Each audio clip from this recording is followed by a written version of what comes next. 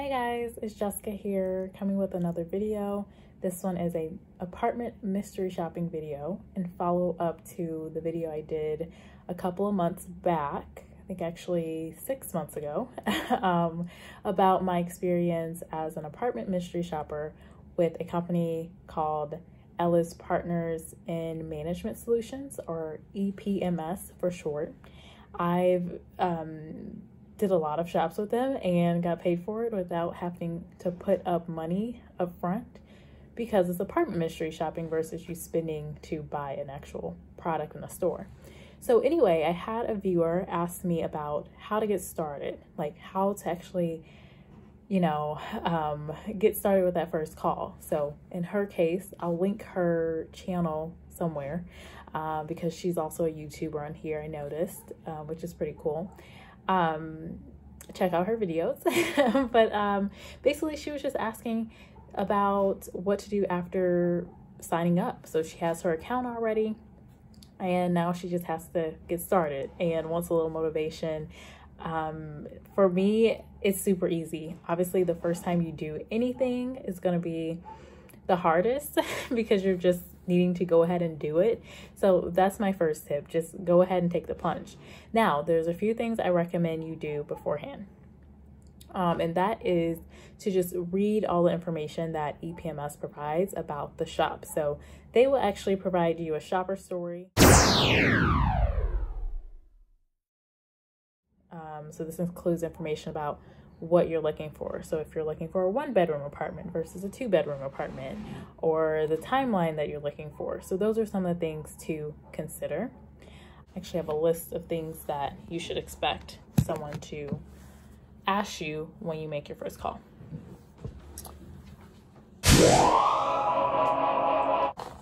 Okay, I have my blanket because it is freezing in New York today. I say freezing is probably in the 40s degrees Fahrenheit, but I'm dramatic. So basically the phone conversation will go something like this. Once you have identified the shop you want to go to and you have that number that EPMS provides you to make your recorded conversation. So just a note, the call will be recorded. You will not be just calling from your phone. So normally what I would like to do anytime I get my phone number verified, I would just say, oh, actually you can use my cell phone. That number is whatever. So just a tip there, you are using a number that is going to be used by them. I also recommend recording the call yourself because you will be able to go into the system to access part of that recorded phone conversation for your report later on that you will complete. So I would normally record with just my laptop. Yeah, so anyway, I'll get started with my mock call. So ring, ring, ring. Hello, welcome to Happy Place Apartment Community. My name is Jess. How can I help you today? They'll say something like that. And so you'll say, hi, I'm looking for a 1-bedroom apartment, or hi, I'm looking at your apartment community, or something like that, pretty general. The leasing agent drives that conversation. So it's just as if you were looking for an apartment in any other situation. You're just responding to them, their questions, asking any questions you have. And really, as a leasing agent, their goal should be, 1, to inform you about the apartment community, to learn about what your needs are as a potential resident, and to sell you on their property and get you to come on site to view that property. So that's their goal. Your goal is also to get them to invite you to come on site to view the property so you can complete the shop.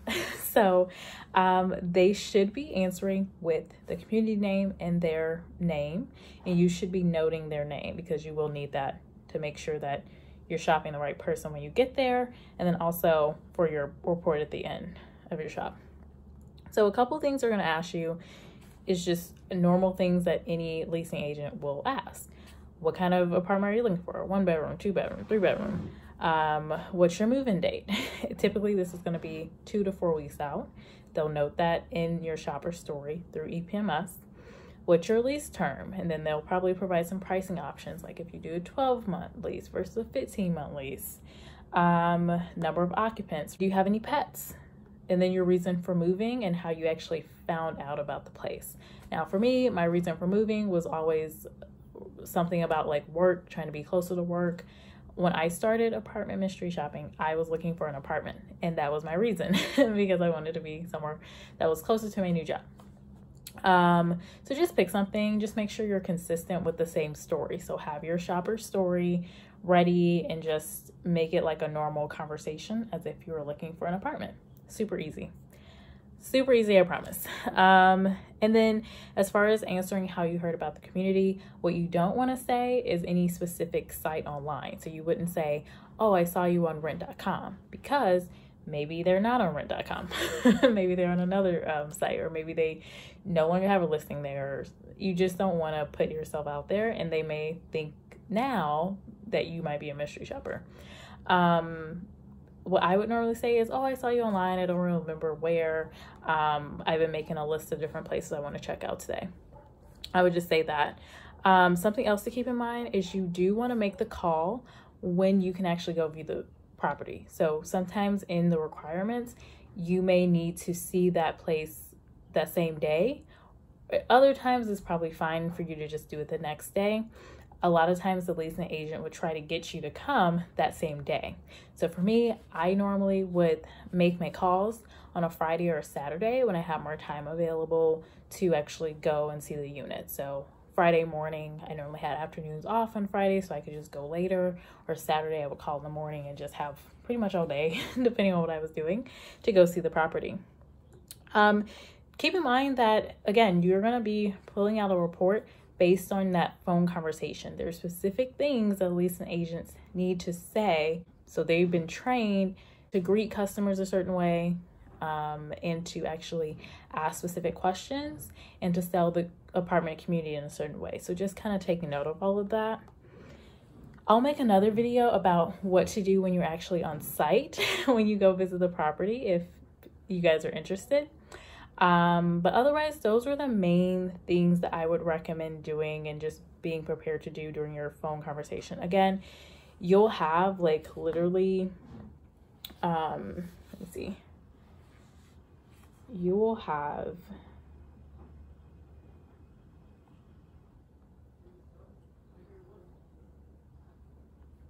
and I just got logged out. Anyway, you'll have specific information about the property, what you should be saying, anything that you should avoid saying from the portal. And you can also take a look at the report. I can make a video on how to find that, but you can actually see the report that you will be completing, and that will give you a better idea of what you should be asking. A couple other things to keep in mind is that there's a reason that this company has hired EPMS to have mystery shoppers at their leasing community. So what EPMS does is a part of their business is to train leasing professionals. So your job as a mystery shopper is helping to make sure that leasing agents are properly trained. You're helping to ensure that there are no discriminatory practices happening on site at that property or during that phone conversation to discourage potential residents of certain backgrounds, which I think is really important.